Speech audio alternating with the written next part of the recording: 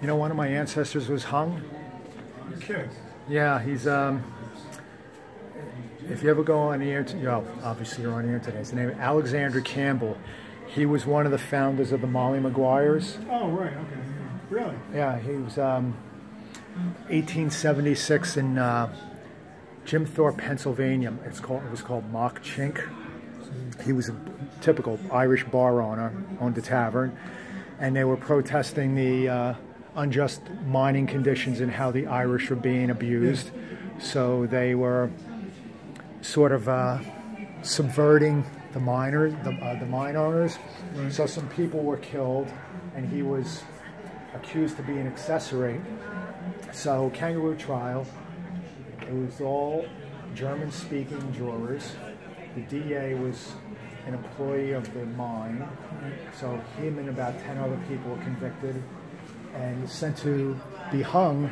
So before he was going to be hung, he put his hand on a wall of the jail and said, "I'm proclaiming my innocence, and this will," something like, "this handprint will be here for eternity." It's still there to this day. That's amazing.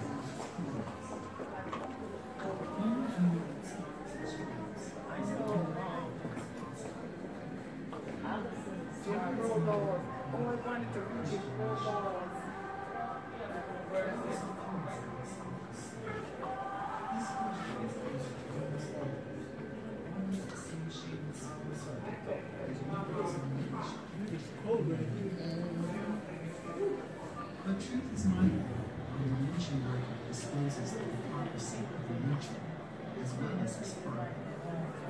The Negro has suffered from the missionary school against the rule of his race and white people, and the white race has ever suffered through his firms. Washington, the most famous African American in the United States, urged people to be patient. He felt small steps would lead to equality eventually. Our greatest danger is that in the great leap from slavery to freedom, we may overlook the fact that the masses of us are to live out of productions of our hand.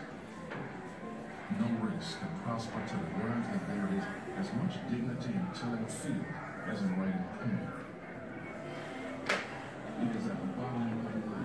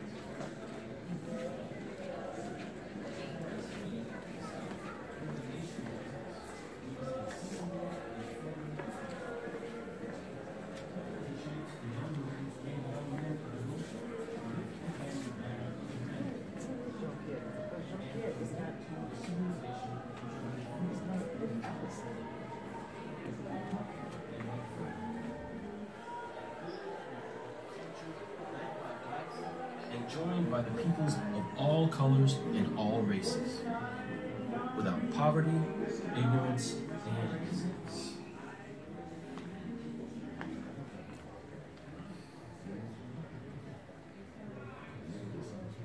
In the wake of Reconstruction, as African Americans continued their struggle for equality, they debated how best to move forward.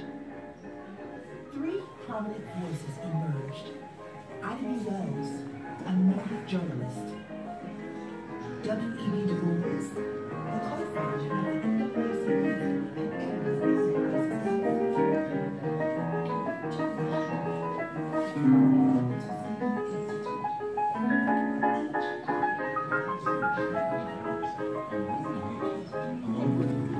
In the city, African Americans were free of the harsh racial domination of the South.